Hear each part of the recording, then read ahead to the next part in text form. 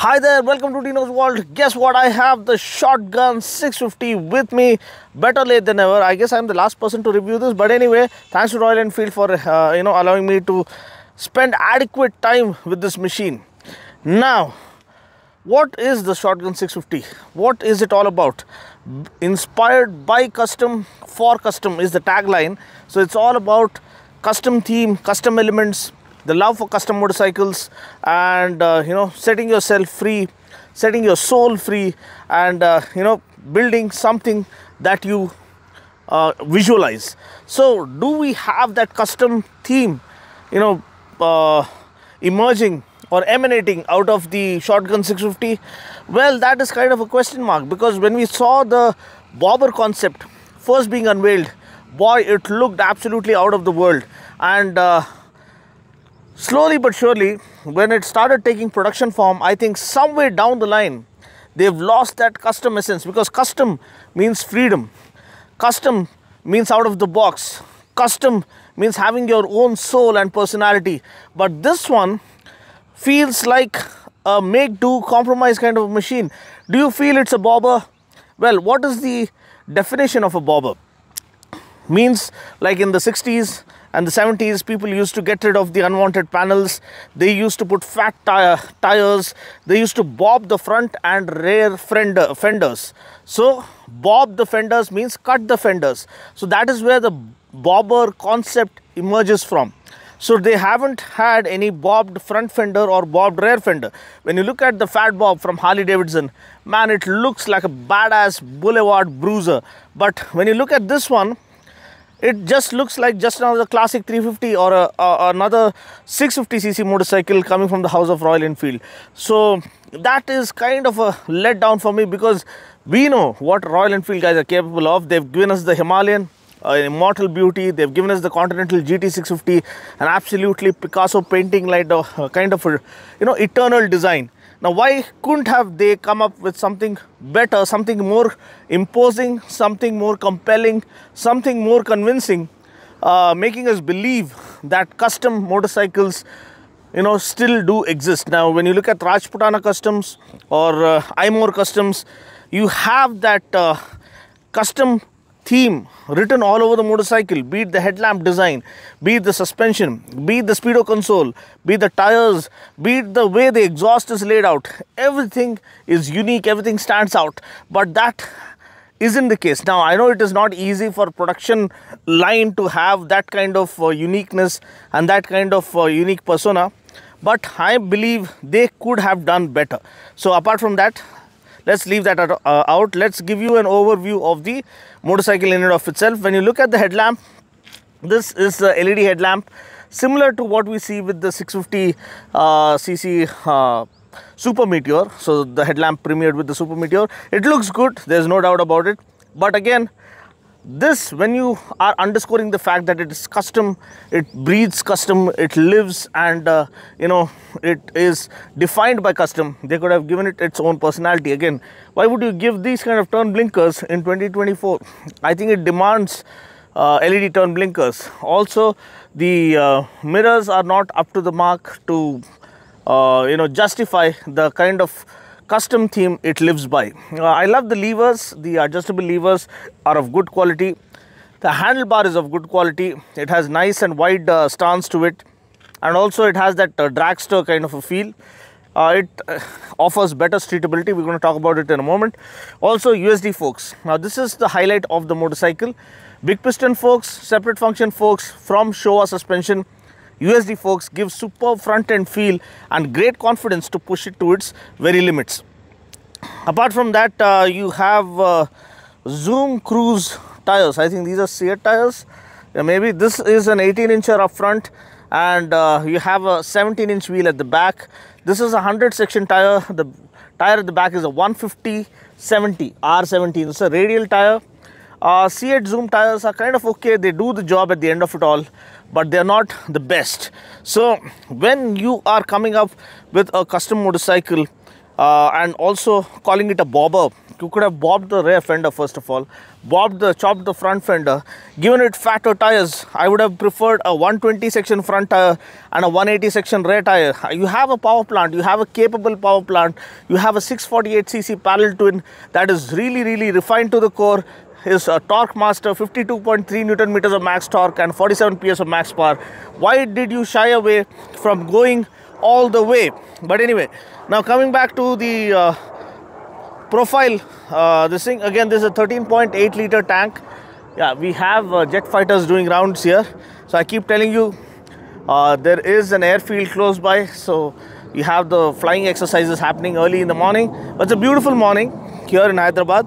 So this looks big but offers lesser tank capacity. It's a 13.8 liter tank, so you can call it a 14 liter tank.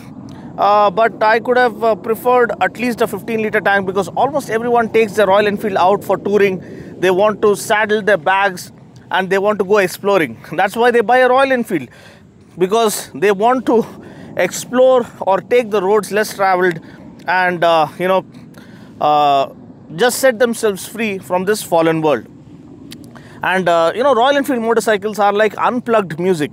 They've never ever shy away from owning what they truly are. They haven't tried to mimic others, they haven't tried to copy others. Just because electronics are selling, they didn't give you overdose of electronics. It's always been pure soul motorcycling and like pure unplugged music. So that soul does continue with each of the motorcycles even to this date. But when you look at the theme that they're trying to define for this motorcycle, that's where it falls short. But anyway, talking about the brakes, you have 320mm disc up front and a 300mm disc at the back. Goodness gracious, I think this has to be the largest rear disc in the segment and in our motorcycle industry. It comes with dual channel ABS as standard. And the seating stance, so this is another interesting thing, because Super Meteor is a beautifully built motorcycle, one of the finest in its class. Now when you look at the handlebar, this is different from the Super Meteor. This almost gives you a bullet kind of a vibe or a classic 350 kind of a vibe, and the foot pegs are slightly forward set. So this again kind of gives you a reasonably comfortable seating posture, but they could have done it better. But okay, it feels comfortable. It doesn't feel too committed like what I felt with the Harley Davidson Sportster. It is a great motorcycle to ride day in and day out, but it is not something that you'll relish for long distance rides, for mile munching and all. So this one will help you with the mile munching. You can travel, you can tour on this motorcycle. You have a saddle bag, this thing, rack at the back as a accessory. You can always slap it on and go touring. But yeah, so when compared to the Super Meteor, which is more of a low slung, laid back, relaxed cruiser kind of stance, this one is more street focused, allowing you to flick yourself through the city streets, chock-a-block city traffic, and that's where this one comes as more usable proposition. Again, the seat height is 795mm. The ground clearance is kind of a concern, because it says it is 140mm.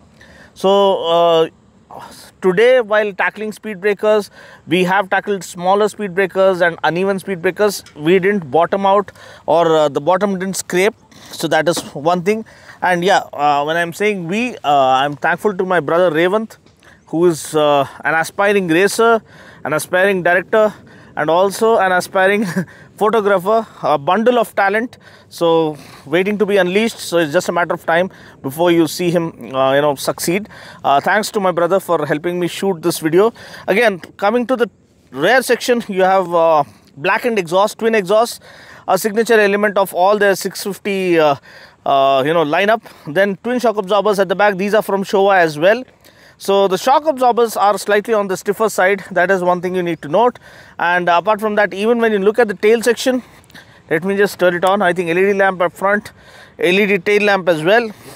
So it's kind of even Steven, give and take kind of a thing. I really miss LED turn blinkers, man.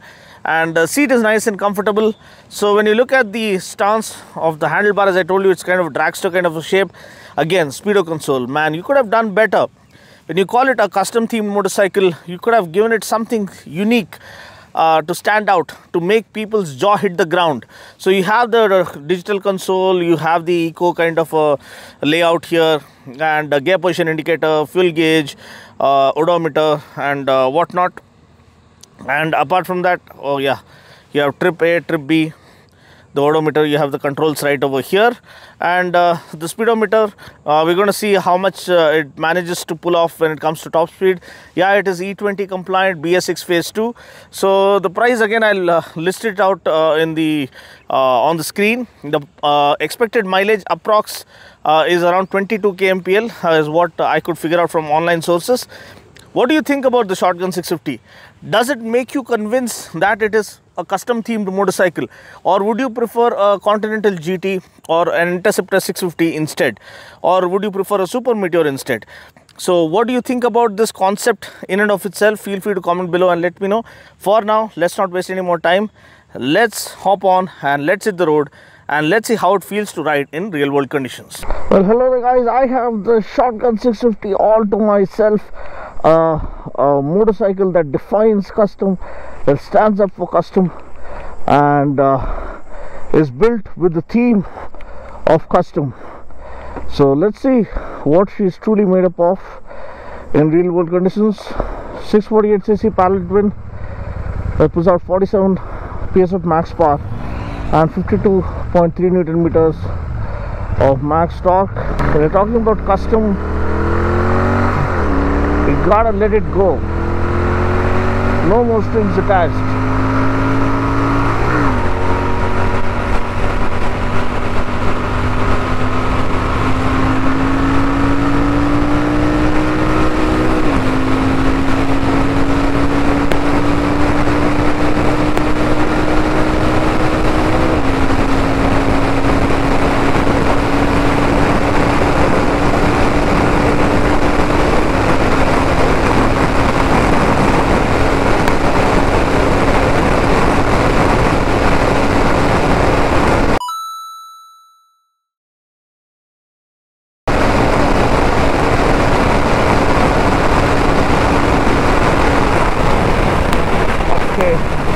Almost close to 160,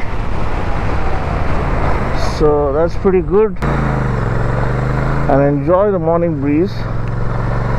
Separate function forks, big piston forks from Showa, which makes it stand out. A good front end feel. USD forks, so they really hold on to the front end, give you the reassurance and the confidence to push it to its limits. And it's a little more flickable than the Super Meteor, because that has that low slung cruiser kind of a character. It's more for munching miles on the highways. This one can be enjoyed on the streets as well. So a little bit of street control, handlebar, I mean streetability has been offered here. The switches, I don't know, like they could have given it a different kind of a theme instead of giving it the same kind of module, because the Bobber Custom, when it first premiered, blew our senses away. I mean, the kind of design silhouette it had on offer was on a different level altogether. So this one seems like a compromise. It doesn't feel committed to its custom theme. Custom is freedom. Custom is, setting yourself free. Custom is without limitations. Custom is without compromises. But when you look at the Shotgun 650, you feel that they had to compromise on few things. I mean, I love the custom levers. I mean, the levers with adjustable, levers with adjustment. Stopping power almost instantaneously.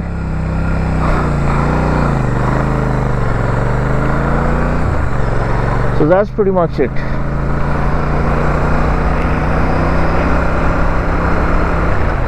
So I love the way it rides. I love the way it has kind of a different kind of ergonomics, making it stand out. It is a little more usable in the city traffic. You don't feel the weight once you get going. The clutch doesn't feel too heavy. The gear shifts are okayish, not too clunky. Throttle response is phenomenal. The engine is nice and refined as well. It does want to set itself free. So overall, I feel they do have something special, but they could have done it much better. I mean, they could have given it a design that would have blown your mind away. I mean, the same bobber design that was premiered, if you could have built the production concept close to it, it would have been better. LED turn blinkers should have been offered as standard, and maybe a fatter rear tire. You get 150 section rear tire, which is good enough, but almost all the bikes get that. So custom bobbers usually get a fat front tire. This one gets only a 100 section tire. You could have at least offered a 120 section tire up front and 180 at the back to make it look like a, you know, badass bruiser. So anyway, these are just my thoughts. If you want to go custom, go free, man. Don't limit yourself. I know what our R&D guys at RE are capable of. I mean, they've given us the Himalayan, they've given us the Continental GT, beautiful motorcycles. So when they come up with a custom, the expectations go really high. So that's pretty much it. What do you guys think of the Bobber 650? Feel free to comment below and let me know. Suspension is really good. It really holds the line. It gives you very good straight line stability. The stopping power is reassuring as well when you drop the anchor at around 160 kilometers per hour. So overall, a beautiful bike that could have been done better. A beautiful concept that could have been pulled off in a better way. But thanks to Royal Enfield for giving me this opportunity to bring this review to you guys. Catch you guys in the next video. Until then, take care, God bless, and ride safe.